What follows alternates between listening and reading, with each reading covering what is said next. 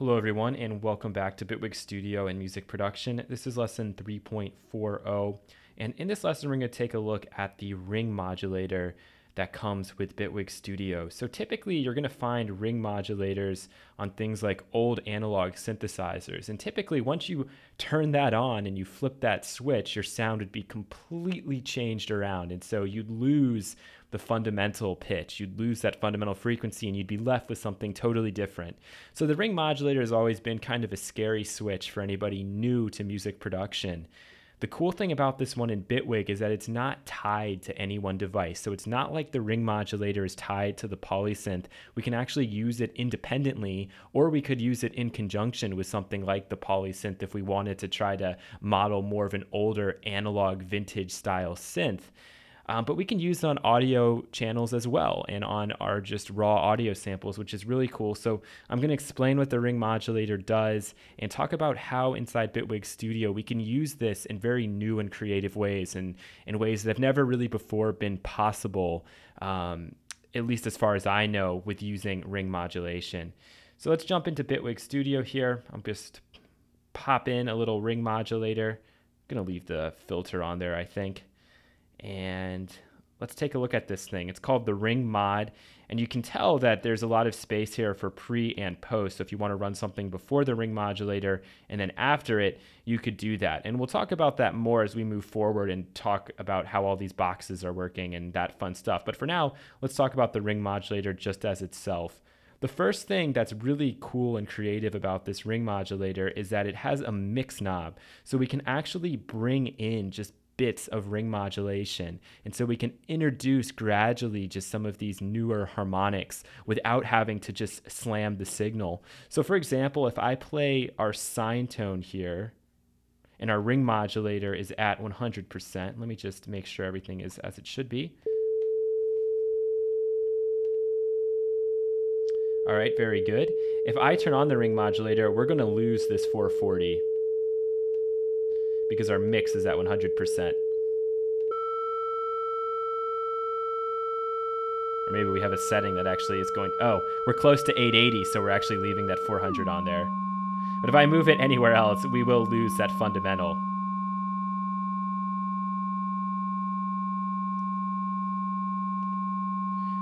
So just from my little mistake there of having the frequency nearly at 880, you might be able to start to pick up on some of the logic of how the math is working with this ring modulator. And as you guys know from my past videos, I am terrible with math, probably the worst person at math in the world.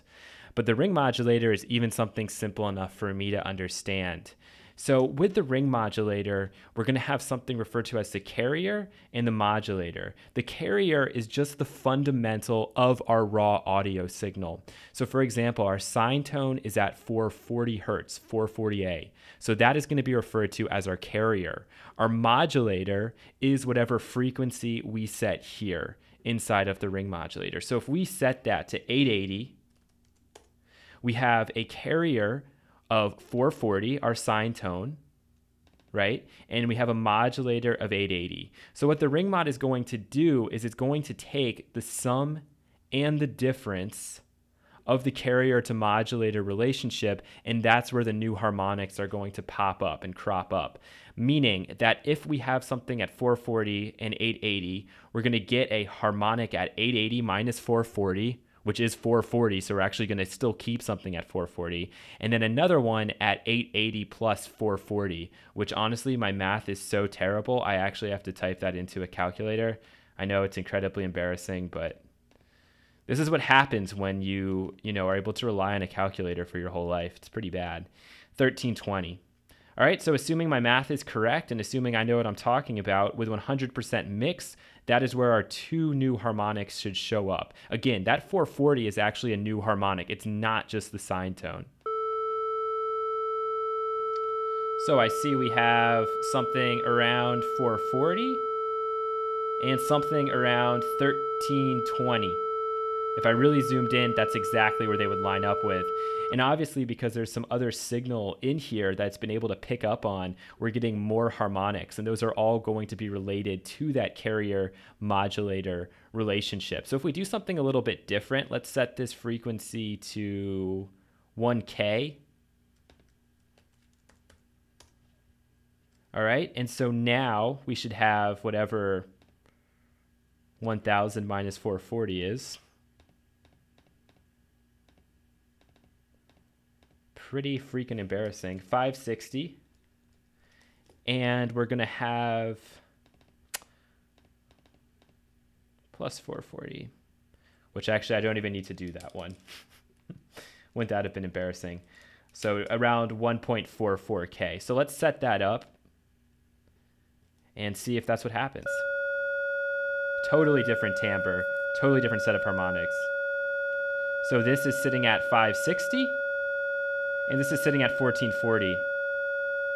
So there is a logic to this, and normally if it's something that's built into like an analog synth, for example, and you're playing your 440A over and over again, and then you turn on the ring modulator and you have a crazy frequency set there, you're always going to wonder, like, why am I getting these different tones, these different timbres? It doesn't make any sense.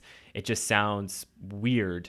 Well, the truth is there is a logic to it. And so if, for example, you were to pull up like a frequency chart, you would know and be able to predict where these new frequencies are going to crop up. And then with the addition of this mix knob, we could slowly bring those in. And so it wouldn't have to be 100%, meaning we could create almost like consonant chords within one of our signals, or even with our sine tone, we'd have the ability to do that. We'd be able to look on a frequency chart, figure out the sum and difference, and then be able to like hype the fifth or hype the fourth or hype the third. Or we can use it as I'm going to use it here, just experimentally, and, you know, see if I can hit on something with the mix at like 50-50. So this is really a cool parameter, having the ability to bring this in parallel. So here's our normal sine tone there at 440. And now as I pull this mix knob up, we're going to start to see those new harmonics come into the spectrum. And once I go over 50%, we're going to start to see that fundamental die away, until we're up to 100, and the fundamental is just going to be completely gone.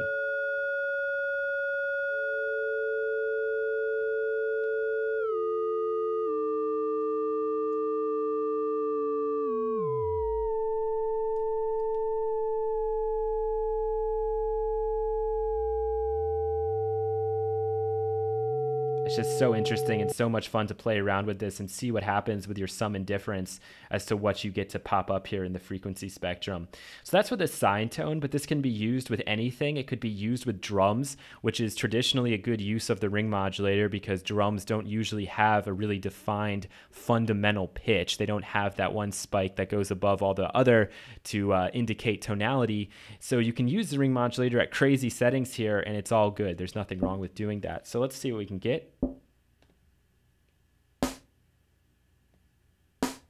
Totally change this guy up. Look at that. Now we have like more of a stick sound.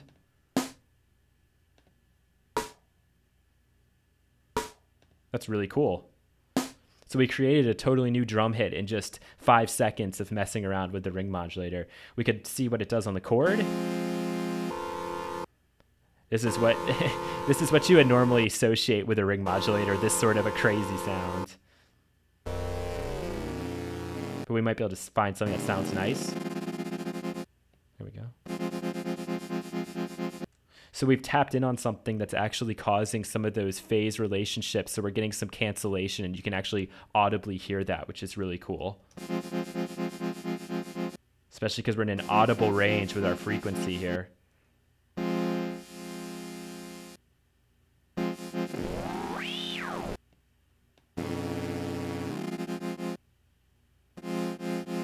So we could just have that down the bottom somewhere.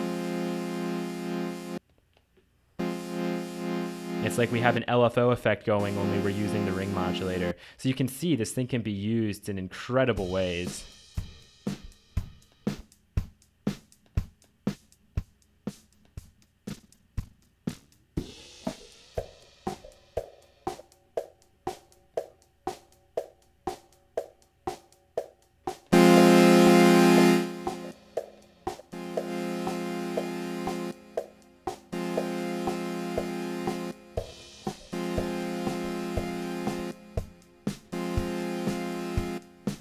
So, you know, look at that. I mean, just these little things that you can do and modulate, and you would never think to use them in this context, but you always can. And I think for especially like electronic dance music and music that uses a lot of drums and that uses a lot of filters, don't be afraid to replace one of these traditional filters and use a ring modulator and just pull the mix knob up and back. It's something people don't really do, but it's now something that you're aware of, and it's something that could really make your music stand out and be a little bit different, a little bit more creative. Because if you listen to most music nowadays, especially a lot more of the popular EDM-based music, you're going to hear the same exact effects. Some of them we've already covered time and time again. So, for me, when I hear those tracks, I just kind of get bored. It's not like I like or dislike the track. It's just a state of boredom because I know exactly what's going to happen. If somebody was to throw a ring modulator on their drum loop or on their kick drum and then pull the mix back, I would be super interested and be like, what the hell is that? That sounds totally new and totally interesting. So just to throw those things out there, the ring mod is incredibly powerful, and soon we're going to start jumping into what we can do with these pre and post places here inside of Bitwig Studio, where we can nest additional effects or nest synthesizers and instruments. So it's going to be absolutely crazy what we're going to be able to do in the future. But for now, I'm just going to leave you with that. Thank you so much for watching. I hope that makes some sense. If you have any additional questions, feel free to post them below. Thanks a lot for watching. Take care, and you'll hear from me again in the next lesson.